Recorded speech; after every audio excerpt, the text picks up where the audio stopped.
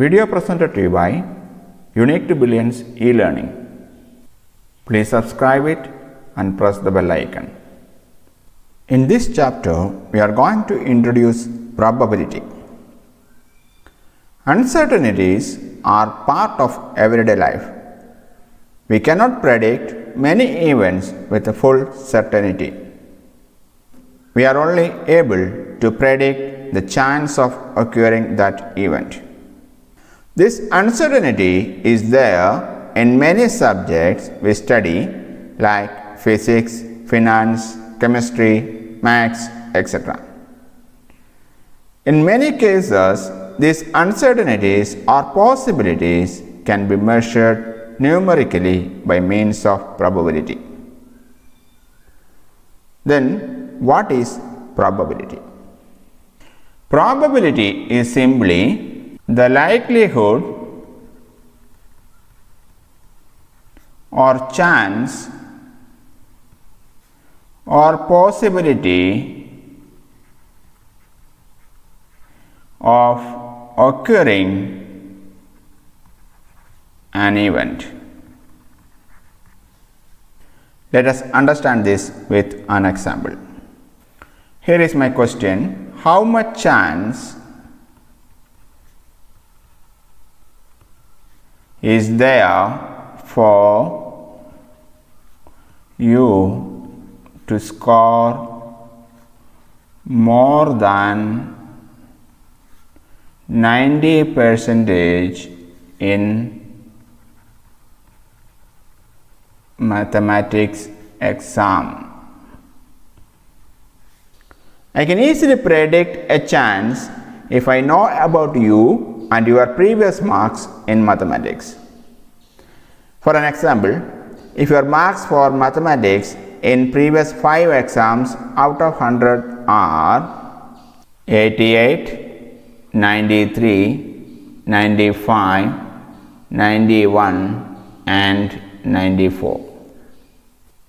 That is, you scored above 90% in 4 exams out of 5 exams you written. So I can easily predict that your chance of scoring more than 90% this time is more. Now, how much chance? For this, we need to express this in numerical values. That is, out of 5 exams, you scored above 90% in 4 exams. So I can just write it as 4 by 5. This is the numerical value of probability here. I call it is empirical probability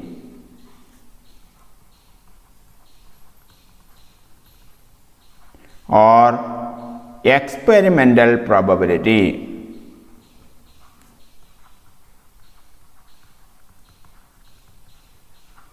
Because it is based on some data recorded in previous occurrences.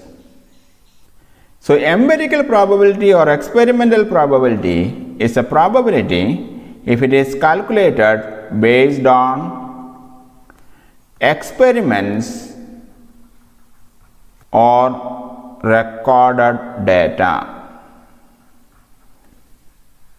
In this chapter, we only look into experimental or empirical probability. Now, we need to find a formula for this. In our example, I can write probability of scoring more than 90% is equal to 4 by 5 I calculated. That is equal to number of times you scored more than 90% divided by total number of exams written. This is the formula for probability for scoring more than 90% in our example. We need to generalize this equation. For this, I am calling score above 90% as event and each exam as trial. Therefore, this formula can be generalized as probability of an event is equal to number of trials in which an event happened divided by total number of trials.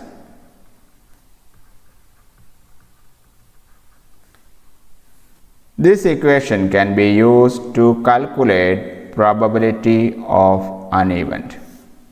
We come across two terms, namely event and trial.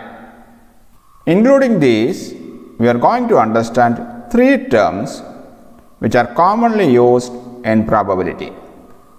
They are event, trial and outcome.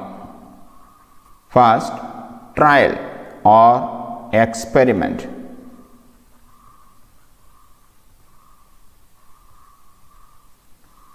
Above, we consider exams as trial, that is, actions from where we will get an outcome. So, trial is an action which results in one or several outcomes. Second, event. In our example, we consider scores above 90% as an event. So, an event is a collection of some outcomes. And the last term we are going to study here is outcome. It is simply possible results of a trial. We will study exact definitions of these terms in probability topics of other classes. Let us learn something more about the numerical value of probability. First, what is the limit of these numerical values?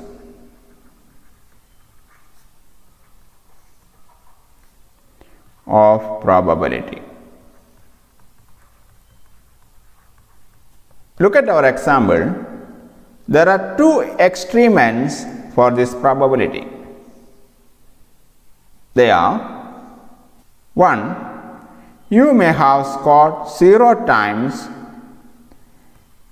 about 90% out of 5 exams, and 2. You have scored 5 times about 90% out of 5 exams.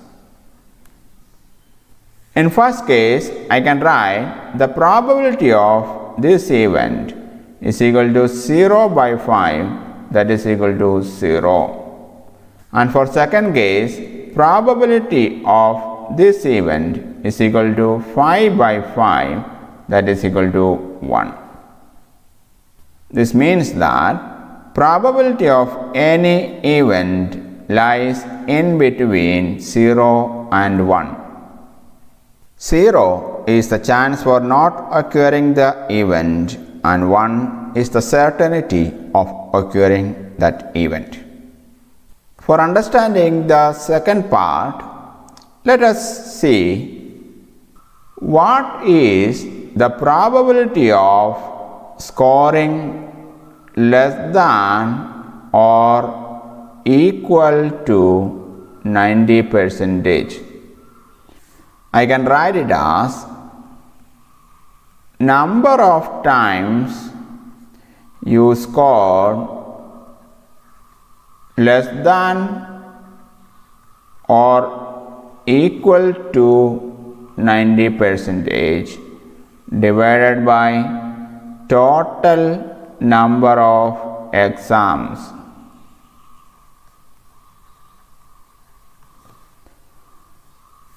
From our example, I can easily found the number of times you scored less than 90% or equal to 90% is 1.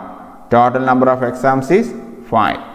So, probability of scoring less than or equal to 90% is 1 by 5. We already calculated the probability of scoring more than 90% in our example is 4 by 5. Let us add these two. We get 1 by 5 plus 4 by 5, that is equal to 1. What is the importance of these two events I took here? Let us look into the data. The importance is that they cover all the events in the trial. Therefore, we can generalize for n events. If E1, E2, E3, etc. up to En cover all events in the trial, then probability of E1 plus probability of E2 plus probability of E3 plus etc. plus probability of En is equal to 1. So, in this video, we completed whole theory part for class 9 mathematics, chapter 15, probability. Thank you for watching this video. Keep learning. If you are not yet subscribed to our channel, please subscribe it. Also, please like and share this video.